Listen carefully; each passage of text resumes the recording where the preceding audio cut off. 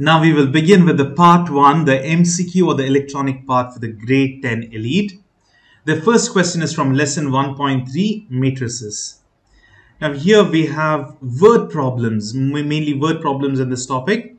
Let's break the question down one by one. The first part of the question is analyzing data. A school track coach summarized the distance runners on his track team using the table at the right. You can see this is the table. Organize the data into a matrix. Now what this means is, here you have been given values, right? Distance runners were cross-country runners in this column, track over here, and number of girls in this row and number of boys. All you need to do is write them in a matrix form. So when we write in a matrix, we write a big bracket like this and write the values 19, 22, 17, 15. This is it. This is the answer for the first one. But let us understand what this is exactly. You can see this horizontal line, right? That is a row. I'll write row 1 because there are 2 rows. And the below one is row 2. What about this? That's column 1, column 2. Row is something that is horizontally like this, each rows. Whereas columns are vertical. So this is it. If you understand so much, now let's relate it to this given table. What exactly implies the rows? Rows are all the total number of girls, right? Because it's clearly mentioned it's girls. So row 1 means the number of girls who are distance runners. And row 2 is total number of boys who are distance runners. What about column 1? Column 1 is about cross-country runners, the total number of cross-country runners in the both among both boys and girls, whereas column 2 is track runners. So that is how we can analyze it. So the first answer is just this much. Now what is B? Add the elements of each row and interpret the results. Now we just interpreted it a while ago, but now let's add them up. Each row. What you do is add these up. So it'll be 19 plus 17 and second row is 22 plus 15. So here it'll be 636 and over here it'll be 537. So these are the answers. What does 36 represents? The total distance runners who are girls. And 37 are the total boys who are distance runners. That's it. We can see the answers here. You can see 36 distance runners who are girls. 37 are the boys. And last one, add the elements of each column. So now we just did rows, now let's do columns. Columns means this one. Now let's add them up. It's 19 plus 22, that is 41. And what about the next one? It is 17 plus 15, it is 37. Sorry, this is 32. So now 41 of them are cross-country runners and 32 of them are basically track runners. That's what we come to know over here, 41 and 32. So you just have to, this is all selecting, you will have 4 options. So basically they might just tell you interpret the row 2 or column 2. So you need to tell it's 32, there are total number of track runners. That's it. Now another real world problem, a charity sold tickets for a 3-day fundraising event.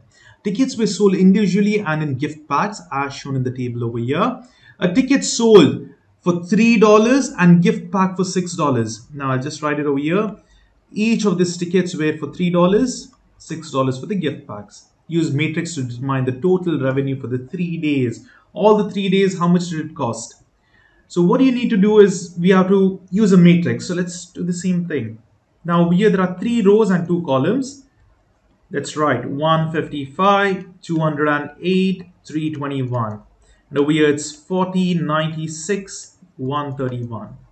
Now what we basically do over here is add the columns because they have clearly told find the total revenue in 3 days, right? There are methods. You can even do matrix multiplication to get this.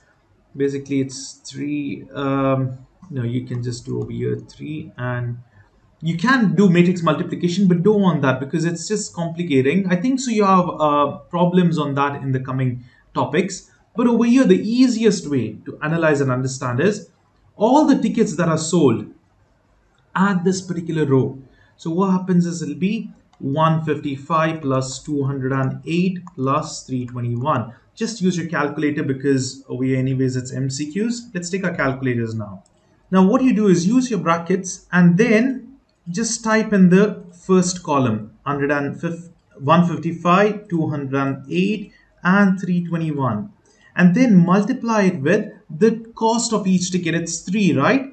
That is the total amount of revenue generated for selling tickets. But now since it's MCQ, they don't want individual and everything. You just need the final answer. So add this with again a bracket, all the others, 40 plus. Add the gift packs which were sold.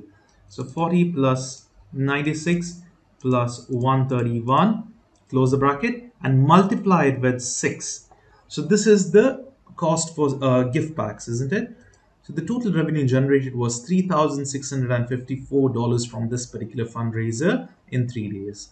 Now, if you're thinking about columns, if they just ask you, say, what was the revenue generated in day 3 only? So what you need to do is, whatever tickets sold in day 3 only, multiplied with 3, add it with 131 times 6. So the answer, you can see over your final answer will be 3654, and that's it. Okay, these are interesting problems here. You can directly do it in the calculator. I'll show you. We are not going to write any matrices now, but we're just going to write equations. So they want you to find A, B, C. And you can see this is a matrix equal to the other matrix. They have clearly mentioned as well, they're equal to each other. So what happens is each row in this, element, this is equal to each other over there. What it means is A plus C is equal to 6. Now what about the next one? Minus 1 is equal to B. And 5 is equal to 5. Obviously there's nothing to do in that. It's only constants. But whereas 4 is equal to C minus 3. You can just take it to the other side and solve it up over here directly, or you can use your calculator. I'll show both the ways. Over here, A will be 6 minus 3, that is 3. B is negative 1. And over here, take it to the other side, C will be 7. Now, there is a way to solve any simple linear equations directly in the calculator. That is, instead of A, like this first element, right? Type it as alpha x. Unknown variable, then type the numbers. Plus 3 equals how much? It's 6. Press shift and solve, and then equal to, that's your answer. Same way for the C. 4 equals, C is unknown variable, take it as x minus 3, shift and solve, and the answer is 7. And over here B is equal to negative 1, it's direct. So those are the answers. It's 3 minus 1 and 7. Now we have to organize the information in each table below using a matrix. Now this is very straightforward and silly problems. I mean silly in the sense there's nothing much in this, okay? All you need to do is write all these numbers in a matrix form like this. That's the answer. Because they didn't ask you to interpret nothing. They just told you to write in a matrix. That's the answer. Even over here, it's the same thing. Just write it in matrix. Now here you can see 1, 2, 3, 4, 5 rows and 2 columns. And over here there is 5 rows and 4 columns. You don't need to write the titles. No need of writing names or anything. Only the values are written in the matrix.